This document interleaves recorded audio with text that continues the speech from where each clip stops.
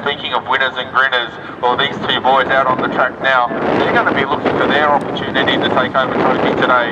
So there will leave nothing out there whatsoever. These two are going to push hard. They'll go hard or go home. And Donegan there doing a great job as the chase car. Watch him come round now. Here they come onto the front straight. Now we must negotiate. Oh, he's hit the cone again. That is a bad luck there. Yeah, this is obviously we're progressing on very quickly.